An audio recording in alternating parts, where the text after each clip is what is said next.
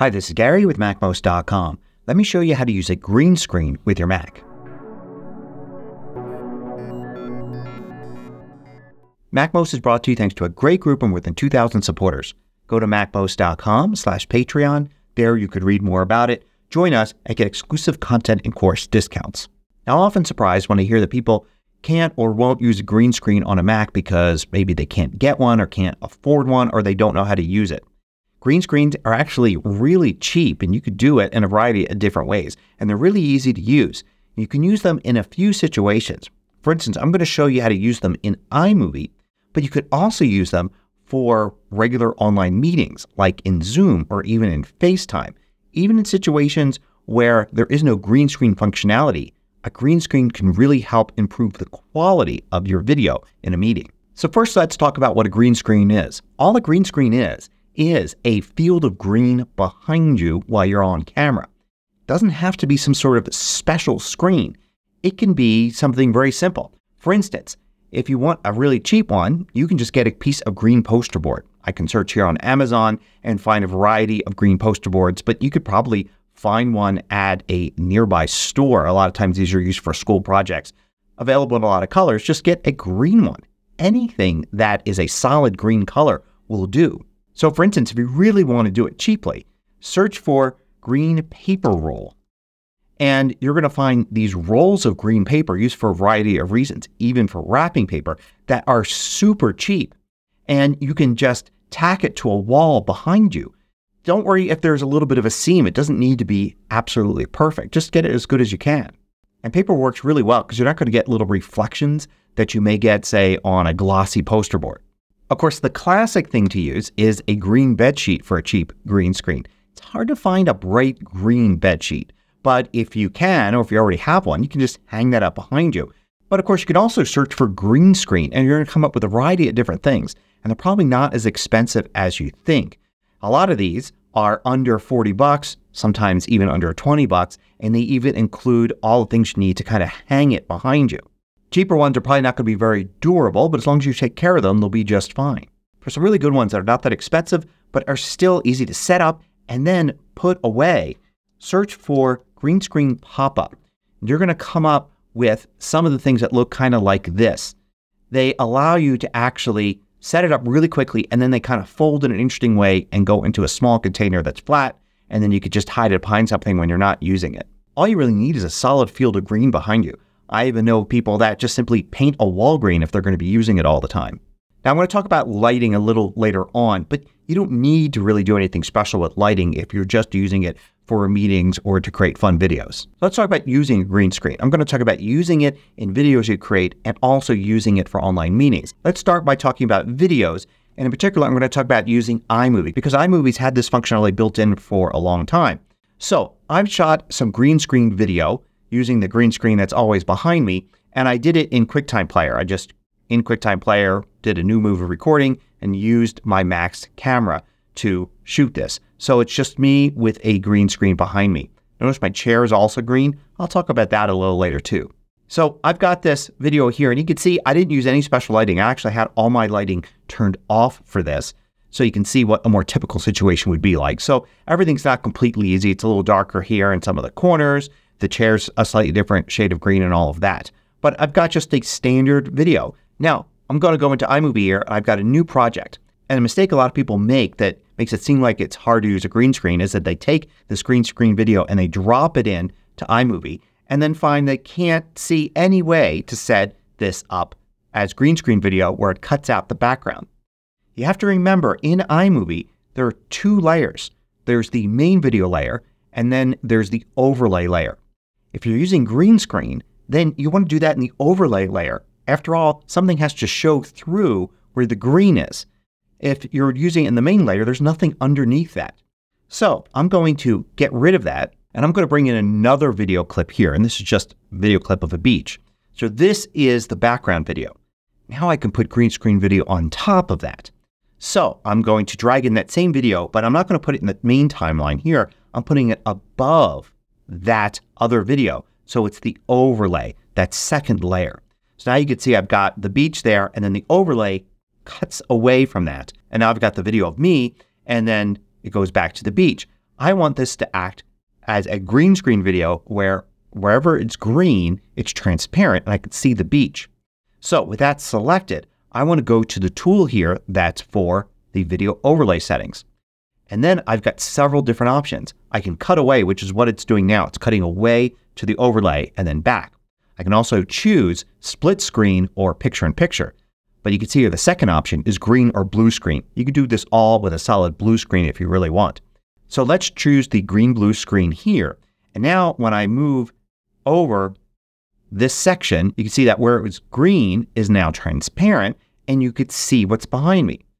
So it's as simple as that. All you need to do is film yourself or an object or anything over a solid field of green and then use it as an overlay in iMovie and set it up to be a green-blue screen overlay. Now you can do some adjustments. For instance, notice how since the chair is a different shade, it didn't really cut it out completely. It's only semi-transparent there.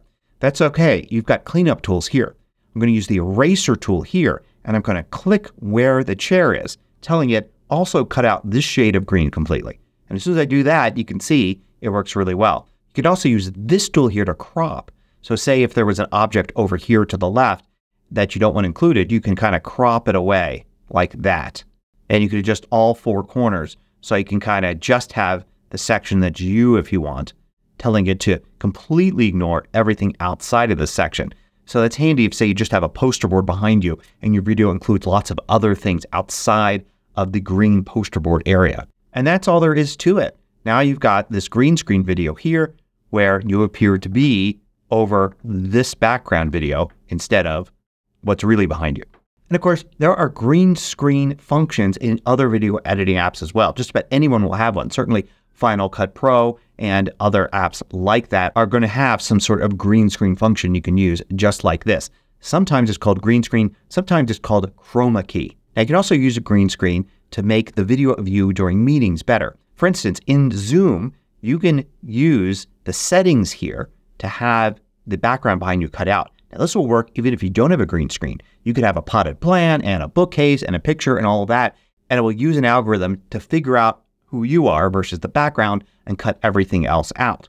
All you need for that is to go to the background and effects section here and select a background. So I can select like this standard background here. Now what it's doing is it's trying to figure out what's me, what's the background, and cut that out. It's not perfect, but it will work and you don't need to set up a green screen. But if you want to improve the video, you can put a green screen behind you.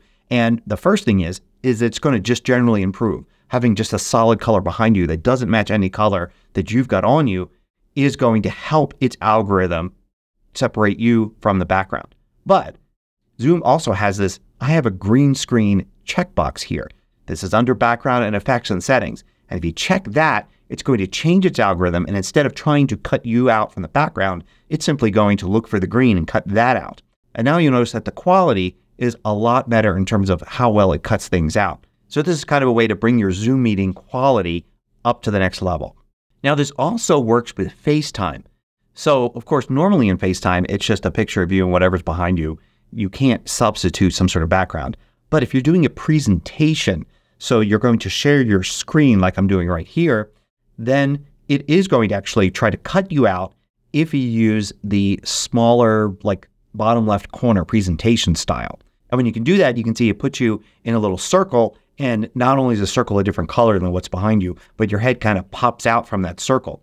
So it's separating you from the background just like Zoom is doing. Now there's no checkbox to say I'm using a green screen. But by having a green screen behind you, it's going to make it a lot easier for it to cut you out of the background.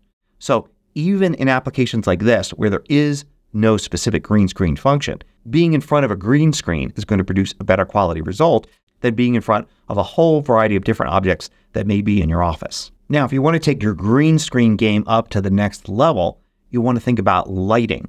So if you've got light in front of you making you look good and you've got a green screen behind you, one of the things that light is going to do is cast a shadow of you onto the green screen. So you're going to have two different shades of green, the regular green and the shadow green.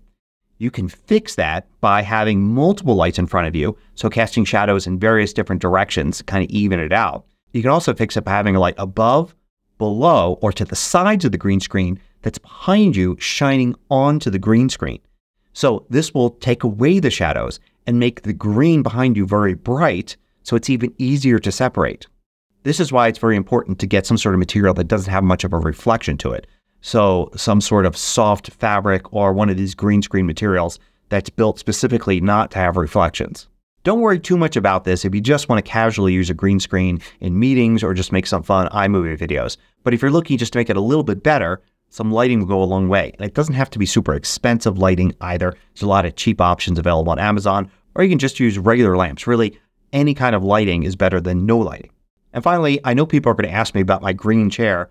My green chair is actually a regular black office chair, but it's a high back so you can see it over my shoulders. So something like that may not be a problem in a meeting. I mean, people assume that you're sitting in a chair, but I certainly thought it was a good idea to try to get rid of the chair when making videos like this. So to do that, you can just throw a piece of green fabric over the chair. But I also found that pretty cheaply on Amazon, you could find these stretch chair cover. Just search for stretch office chair cover and you'll find them in a variety of different colors. Look for the ones that cover a chair similar to yours and have lots of different colors. And then if you look at the colors, you usually find ones that are various shades of green and such. And then it will help you blend your chair into the green screen behind it. And that's it. A green screen is really nothing other than any piece of green material that you can put behind you. You can make it a little bit better with lighting and you can use it in iMovie, other video editing apps, and in online meetings. Hope you found this useful. Thanks for watching. If you liked this video, click the thumbs up button below to let me know. I publish new tutorials each weekday. Hit the subscribe button so you don't miss out.